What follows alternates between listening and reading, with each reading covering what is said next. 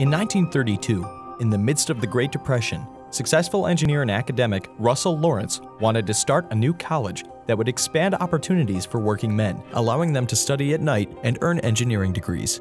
America, Lawrence said, needed to prepare for the new technical era. Edsel Ford was then president of the company his father Henry had founded. They agreed to lease the vacant Ford Trade School on Woodward Avenue in Highland Park to serve as the school's original campus, and Lawrence Tech was born. And since then, we've had a long-standing and I think mutually beneficial partnership around respect for learning and being lifelong learners, the technology fields, and just a great number of Lawrence Tech graduates that have ended up in key positions at Ford. We're very proud.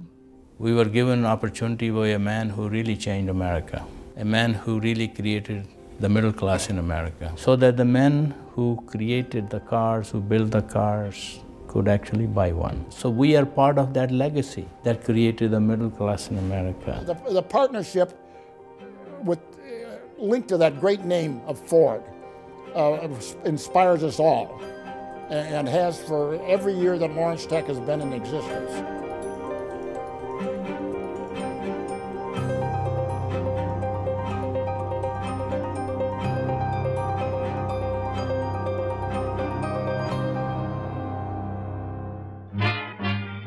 Lawrence Tech first opened in the fall of 1932 with about 400 students. Most were working men pursuing engineering degrees after long days on the line. And these young men with families at home trying to bring themselves up above all that and reach the pinnacle of their abilities. 10 years later, Lawrence Tech was thriving. But then World War II began, and most students went off to fight. Those who weren't overseas worked on the home front. Ford became a leader in America's arsenal of democracy, mobilizing industrial resources to win the war. Future Lawrence Tech student and Ford cost accountant Bill Heitman graduated from high school in 1944. So when I graduated at 18 on Sunday, on Monday I went in service. I went down to the Pacific and the Equator area. After the war, soldiers flocked back to America by the millions. Heitman returned to Detroit and applied to Lawrence Tech. They accepted me under the GI Bill, and I ended up there 4 years and got my bachelor's degree in business. Lawrence Tech's enrollment grew nearly tenfold, from a wartime low of 220 to 2,100 students in 1946. Ford was experiencing the post-war economic boom as well, selling vehicles to an expanding market. In 1949, it established the Ford Motor Company Fund in order to invest in local communities. Because Henry Ford believed that in order to have a sustainable company, you had to have a sustainable society.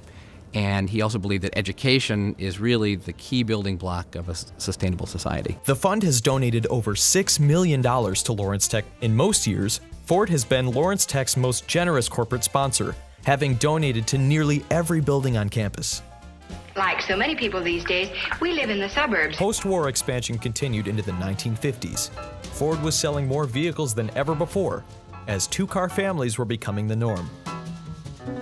Lawrence Tech's student life was rocking, from huge dance parties and athletics to a nationally ranked basketball team. It was time for Lawrence Tech to move out on its own, to its current campus site in Southfield. By the 60s, LTU graduates were assuming significant leadership roles at Ford. LTU alumnus Bill Ennis actually helped Henry Ford II realize his dream of winning 24 hours of Le Mans. Ford had hoped to buy race car manufacturer Ferrari, but negotiations fell through. He wanted to spite Ferrari and win Le Mans because Ferrari had been winning Le Mans. So he put together a race team, threw all his money and force behind it, and in 1966 they won. Ennis was then head of the engine and foundry division, where he developed the GT40 powertrain that led to Ford's astonishing win. Ford GTs went on to win the race for the next 3 years. Ennis was soon promoted to executive vice president. If the gasoline shortage has got you scared. When the '73 oil shock hit, Ford was ready with a herd of fuel-efficient cars. So see your Ford dealer and saddle up. Ennis was responsible for the '74 Mustang II.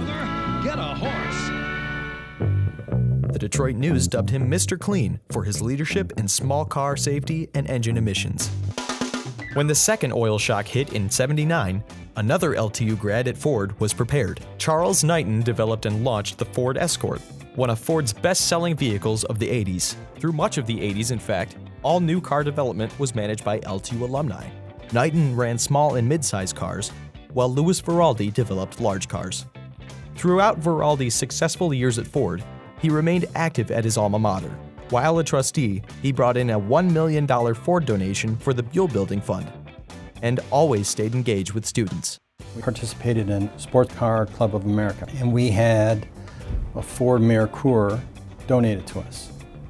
And I'm quite certain Louis was the person who made that available to us. As generous as he was to the university and the students, Louis Veraldi's contributions to Ford Motor Company were far more impactful. It's a name that's very well known throughout the Ford community because of his kind of being the father of the Taurus.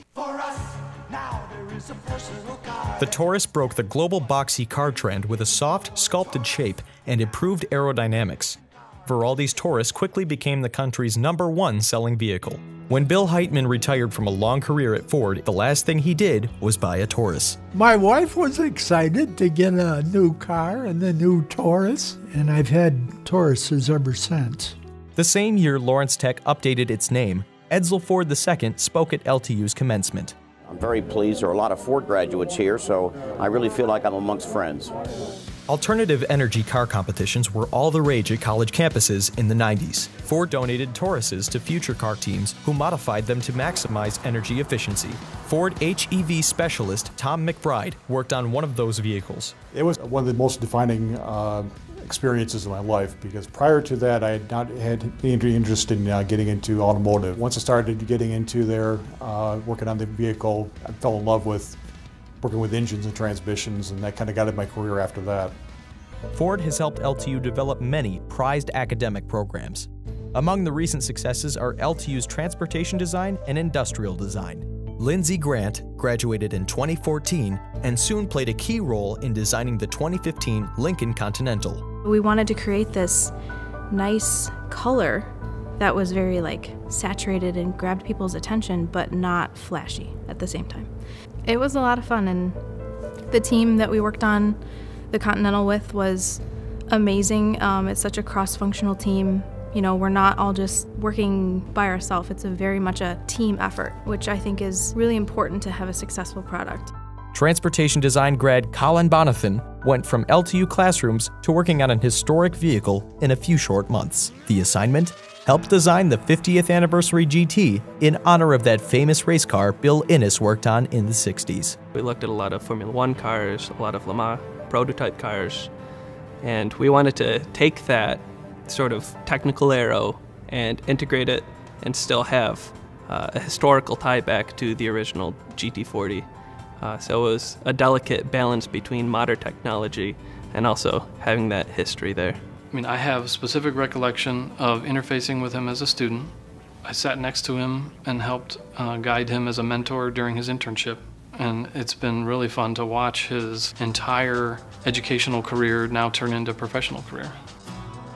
Support for LTU students hasn't been limited to engineering and car design. 3 teams of architecture students have won the Ford College Community Challenge Grant to do sustainability research projects. One winner, the Pioneer Renewal Project, involved disassembling an abandoned home in Detroit piece by piece to keep the materials out of landfills. Their work was featured on local TV. I'm very grateful for Ford for funding that project. It has really been beneficial to actually work hands-on in taking apart a house, seeing how it's put together. But Ford gives to Lawrence Tech in many ways beyond financial support. 2 Ford executives currently serve on the university's Board of Trustees. Lloyd Royce asked me to join the board in 2010, and it was really an honor to be asked. You know, so it looks like it rolls under. Ford leaders are often seen on campus, bringing their expertise to classrooms. One of my classes that I remembered actually was engine class. It was engine theory, and it was taught by a Ford Motor Company engineer. Ford has been a very good partner and a sponsor, a mentor. Their managers have been mentors to us. Of course, they always keep an eye out for talent. I am recruiting lead for Lawrence Tech, strengthening the Ford-Lawrence Tech relationship. The real reason is that I genuinely love Lawrence Tech. I value my time that I was there for both my bachelor's and my master's. And I owed a great deal to Ford as well.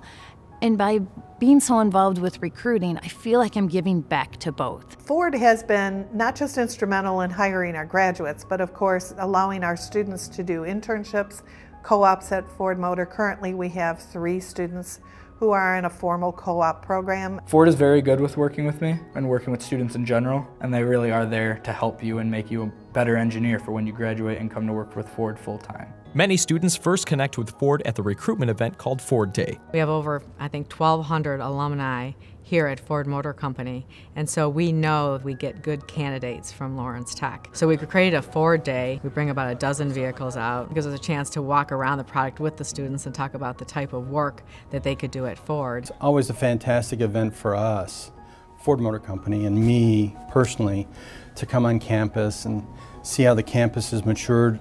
My goal in being an engineer is to build a car I like and then buy it. For me, it's a kick to see the students. They're so excited.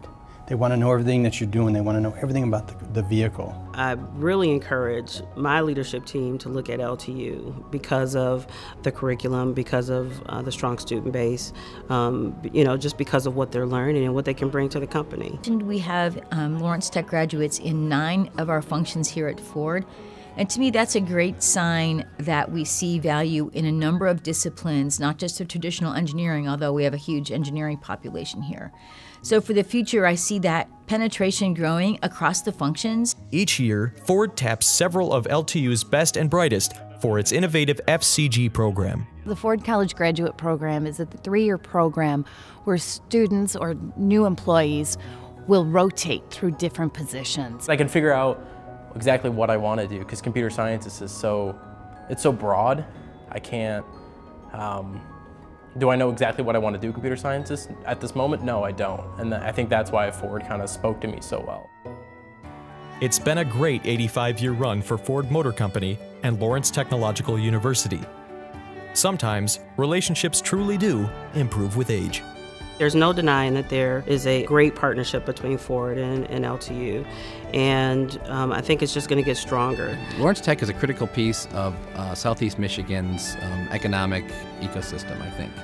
They produce really critical talent, especially in STEM fields, that we need to compete and win in today's, global economy. Working as this partnership, we really have been a powerful force for good in the American economy. 85 years and hopefully another 85 years to come.